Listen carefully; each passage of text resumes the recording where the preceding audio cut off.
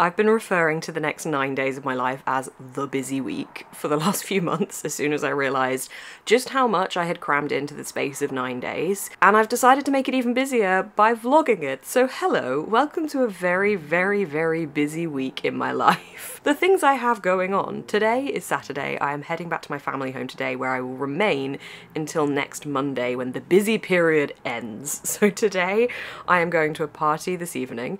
Tomorrow I might or might not be going into Bath. If I'm not, then that kind of frees up tomorrow as a non-busy day, but I'll probably do some photo editing because I was at a wedding yesterday, so the busyness actually kind of started yesterday. Then Monday, Tuesday I am working. Wednesday I have a friend's wedding. Thursday, Friday and Saturday I am in Wales visiting another friend, and then on Sunday there is a street party, and then on Monday I'm just working from home from my mum's house, and then I'm coming back here Monday evening. So it's a lot of different things happening. I haven't yet decided what book is going to be accompanying me for this incredibly busy week.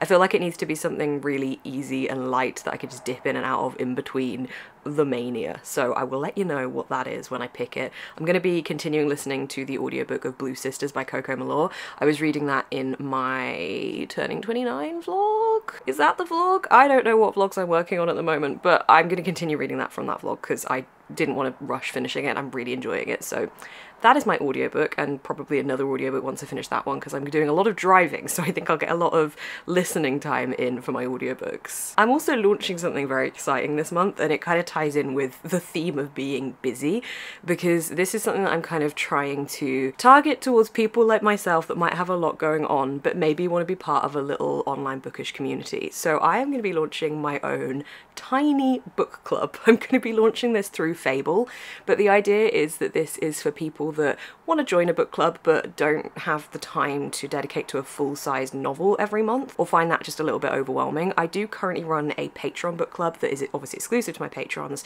and we read a book every other month, or like the book club pick lasts for 2 months basically to try and make it less daunting, but I wanted to have a monthly book club that was public, open to absolutely everybody. This one is not exclusive to my patrons, this is available to anybody who wants to join, that is focusing on shorter books. So I called it the Tiny Book Club because it's about tiny books, and it's a tiny book club, which I thought was cute. And basically, if you are busy, if you are overwhelmed and want to join a book club but don't want to have that big book fear, or if you just want to read a couple of novellas, I have started the Tiny Book Club through Fable. There is a link down below. Basically, all you need to do to join is download the Fable app, click the link down below, and then you can join the book club.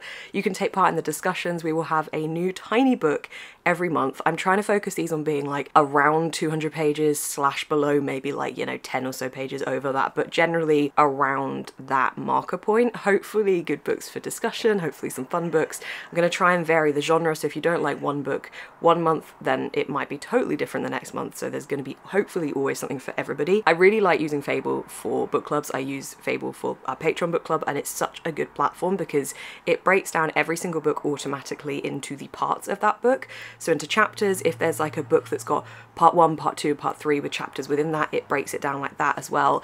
It's a really good idea to be able to have that space for discussion because it means you're never going to be accidentally spoiling yourself. You can just go into the chapter you've read and you can chat about it in that chapter. You can have a little introductory chat, you can introduce yourself, you can review the book at the end of it. Fable's also a really cool platform because not only does it allow you to run this book club side of things, you can also run like private book clubs with your friends. You can join other people's book clubs that they've made, such as the Tiny Book Club, but you can also rate and review your books, you can store your TBR, you can actually buy ebooks through Fable as well. So if you want to read the book that we're reading in each month but you don't own it physically, you can buy it as an ebook through Fable. It's a really cool platform, and I am very, very excited to be working with them to bring you the Tiny Book Club. So if you would like to join this book club, there is a link down below. The first book we're going to be reading is A Spindle Splintered by Alex E. Harrow. This one is very teeny weeny, it's just shy of 120 pages, so it's perfect for this book club.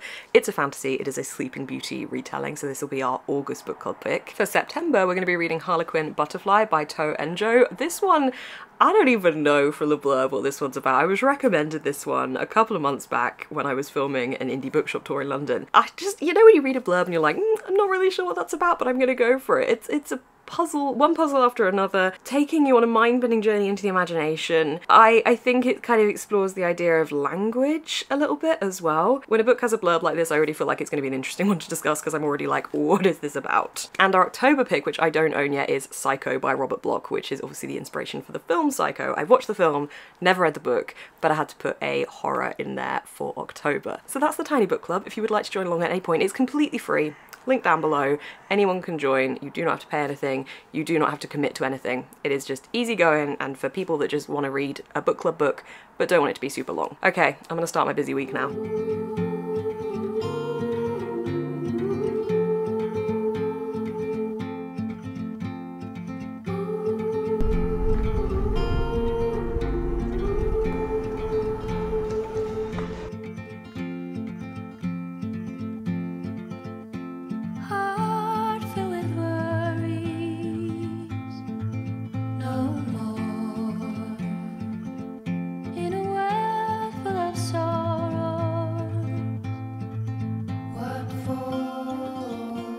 The world from the place beneath the willow,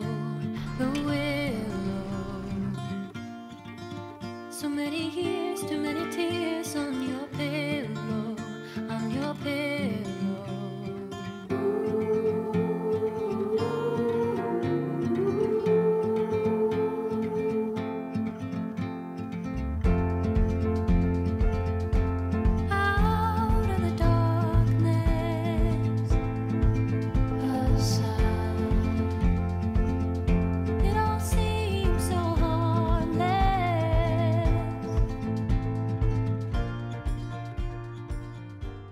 So I nipped into Bath this morning, and of course that resulted in me buying some books at Mr. B's. This is my favourite indie of all time. I love it in there so much. It's so cosy, it's so welcoming, and I always find books in there that I've not seen anywhere else. So I bought two books. They were both hardback books, which was not my intention. I mean, I didn't even necessarily intend to buy any, but you know, when in Mr. B's. Okay, the first book that I bought is A Short Walk Through a Wide World by Douglas Westerbeck.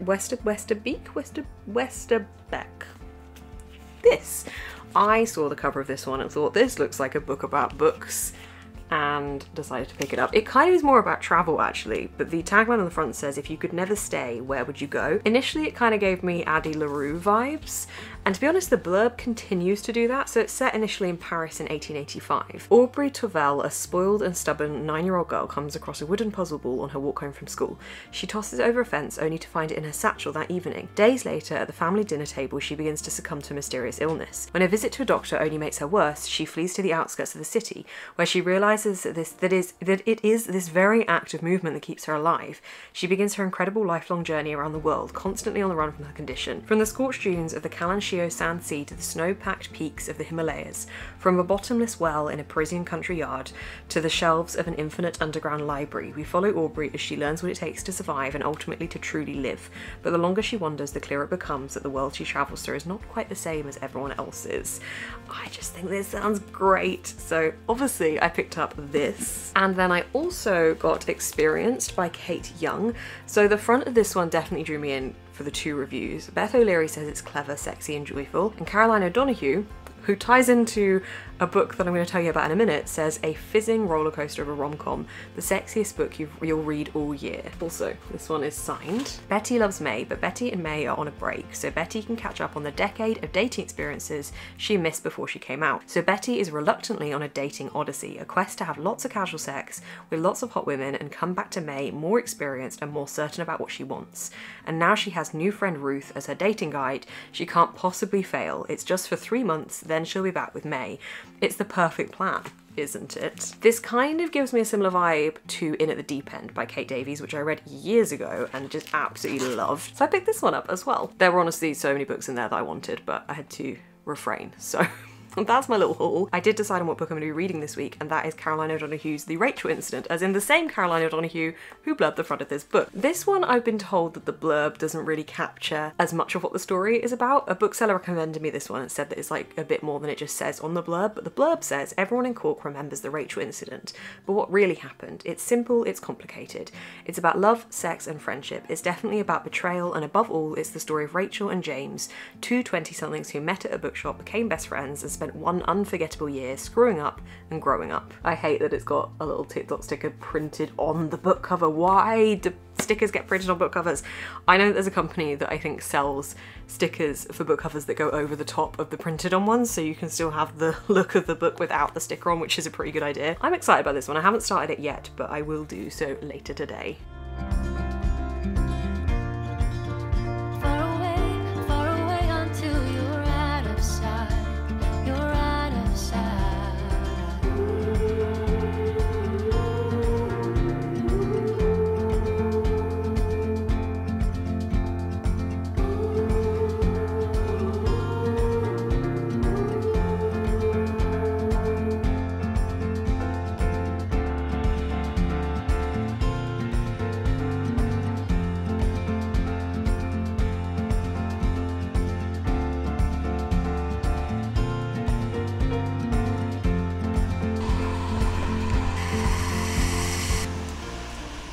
It is Wednesday, which means it is wedding day. I am just about to leave to head to my friend's wedding. It's quite nice to be a guest to this one and not a photographer. As much as I enjoy the photography aspect of weddings, it is nice just to be able to mingle and just take it a little bit more chill, so I'm looking forward to that. I have got half an hour left in the audiobook for Blue Sisters, and I am not ready for this book to end. This has been a pretty emotional journey. I was listening to it whilst I was getting ready earlier, and I was like, oh, is this gonna make me cry? This can't make me cry. I've just done my wedding face makeup thing. So it's been an emotional journey.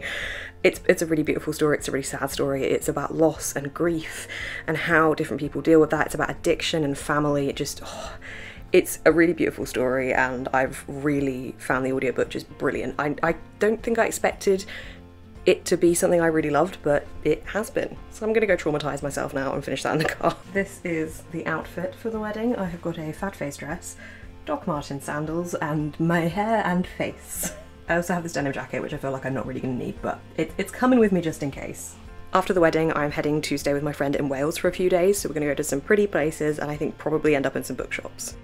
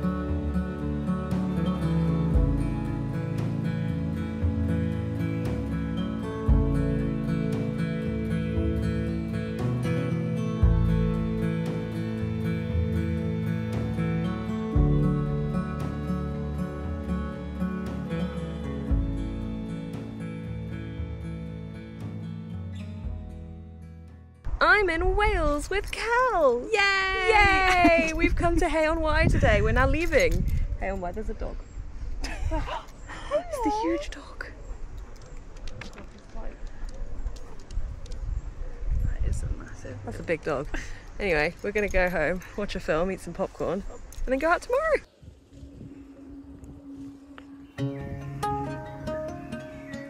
I'm in Wales. I'm in England. I'm in Wales. I'm in England. It's so magical. I'm back in Wales. This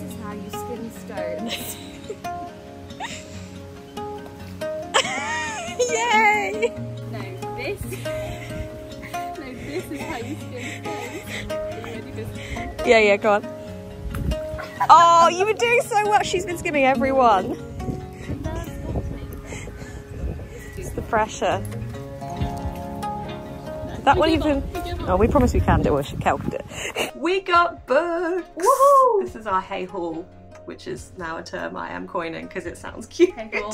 I got Eyes, Guts, Throat Bones by Moira Fowley, Riley Sager, the only one left, Julia Armfield, Our Wives Under the Sea, so many people told me to read this, I give it in, and Other People's Clothes by Calla Henkel. And I also got The Only One Left because we're going to buddy read that. And then If We Were Villains by ML Rio, because Beth said it's like It's her favourite my book, so I favourite book have to read it. And then The Witch's Complete Guide to Crystals, because I like crystals, so I'm into that. By Sarah Hadley. It's pretty. It's crystals, it's pretty. I also got this art print. Good research. Bodada! Good morning. Good morning in Welsh, which is I'm a little bit Welsh. I literally I'm a little bit Welsh. Sounds like I've just come here. I'm like a little bit Welsh. No, I have like Welsh heritage Yes, on my dad's and side, you had so I got this for my vinyl corner. But yeah, I'm excited about these. Gay on Y. Go So to it. long in there. So good, so good. Yeah, this is our little haul. Today we're heading to Aardvark Books, which is a big book barn thing, and then we're going to Hereford. Fun stuff.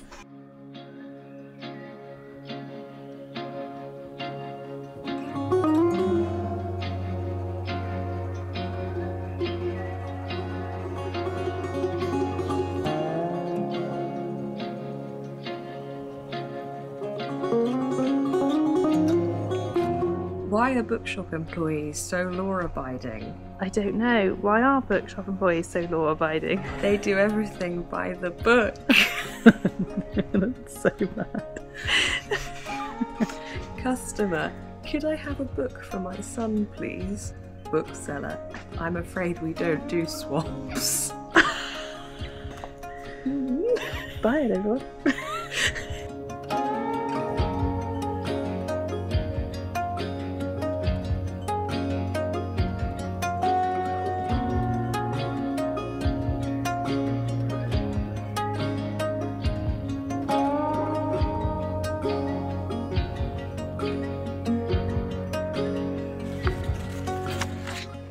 Well, I finished some books. I am back at my family home and my ear is blocked. It's been blocked for like a week and last night it started giving me vertigo. I've been to the pharmacist about it and they said it's trapped air, but I will go to the doctor if it persists next week when I'm back home. But oh, it's so weird. I've only had vertigo now twice in my life and it is such a strange experience. Obviously did take something to stop it yesterday, but everything is just so weird. Like you move your head a little bit and it's like whoosh, the whole world is like whooshing next to you. It's a very uncomfortable experience. So I feel a little bit spaced out right now. So I don't think my brain is braining too well, but I did finish 2 books and I want to try and tell you about them. Also, I've had a really good few days, obviously in Wales and at the wedding. It's definitely been the busy week I thought it was going to be, but today is a rest day. I'm just going to spend it reading and I think doing a little bit of drawing and painting. And then tomorrow we have the street party. Every year we've got into the habit of hosting a street party on our front garden here for all, like everyone in the neighbourhood, and it's just really good fun. Everyone brings food, there's barbecue, so that is tomorrow, and then I am nearly out of the busy week. It's been a good one, but yeah, definitely made weirder by having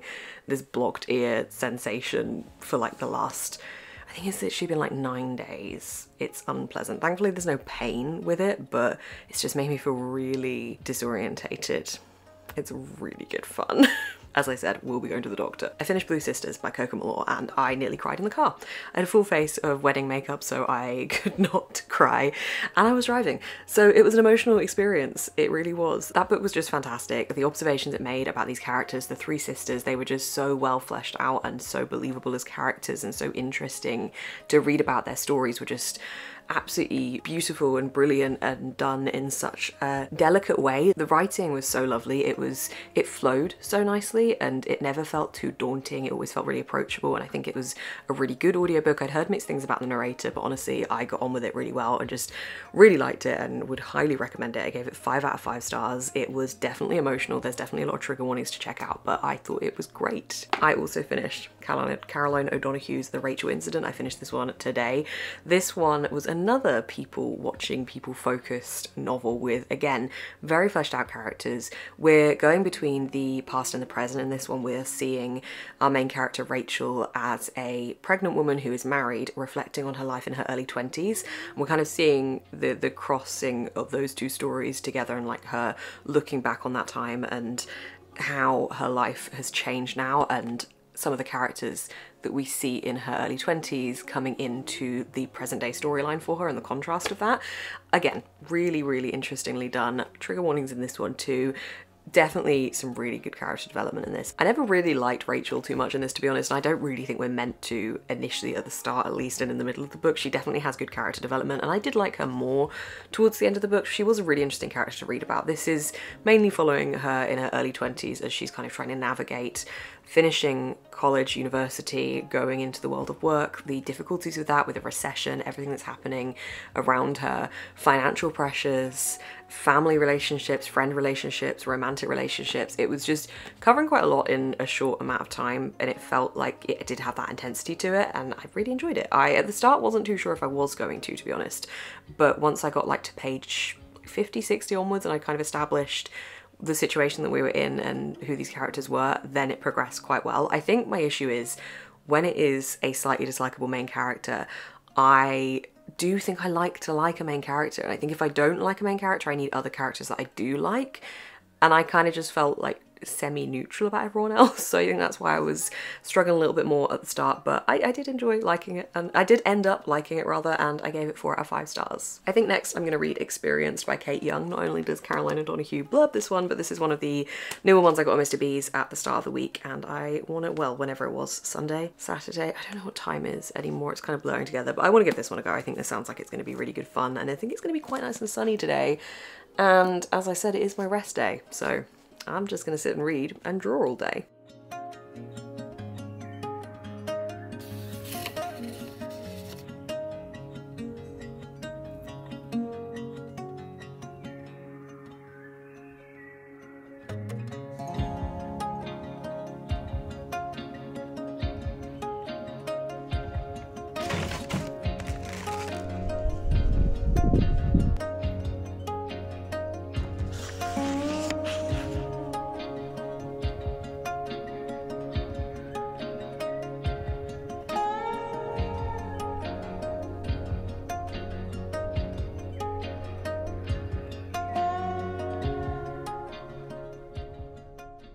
I've completed the busy week, it is done. I had such a good time, but that was so much in such a short period of time, and also it really didn't help that I had blocked ears for the whole week. I think that they have popped now. I think they have. It was trapped air in them, and it was so annoying, especially the dizziness and the vertigo that hit the end of last week. I have had 24 hours now of no dizziness, and I'm pretty sure that they're popped. You might be thinking, like, how do you not know that they're popped? But because they've been blocked for so long, I've kind of lost that feeling of normalcy in my ears, but I think it's okay, which is good because that was really not great, especially over the weekend. Can't believe I actually managed to finish 2 books and then get halfway through another book as well this week, so that's been pretty good. I'm halfway through Experienced by Kate Young, which I am loving so much. This book is really sensual, very sexy. It just does good sex scenes. I'm personally not a fan of the big fantasized, over-the-top, unrealistic sex scenes. I like to feel like what I'm reading about feels realistic and feels like genuinely intimate and has got a good pacing to it and just is actually realistic. And the sex scenes in this book definitely do that, and it just feels like such a sexy reading experience. I love it. I love that we're going on this journey with this character, and I love the different questions it's bringing up of the morality of why this character's going on this journey. It's really, really good. Love the setting in Bristol. I am definitely going to be going back to Bristol pretty soon, mainly because this book is making me want to, but it's just such a good time. I also am obsessed with the covers on the colour. The colours on the cover. I just think they look really nice together as well.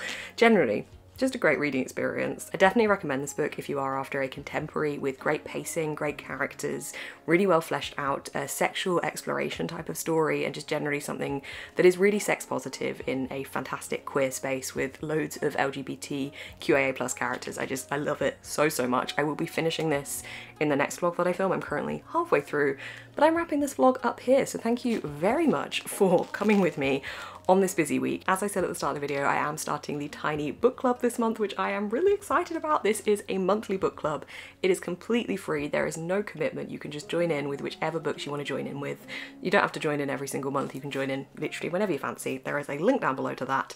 Thank you so much for watching this video. I will see you in the next one.